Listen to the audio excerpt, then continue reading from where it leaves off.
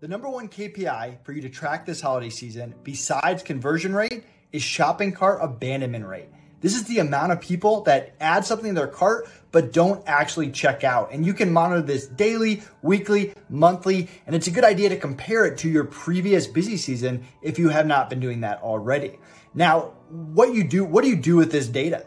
What you do is you figure out how you can get people to the finish line. What changes you can make during the checkout process to improve the amount of people that actually go through it. And the other thing you can do is retarget those customers, the people who made it just so close, retarget them to try to re-engage them and get them back to checking out. Hope this was helpful.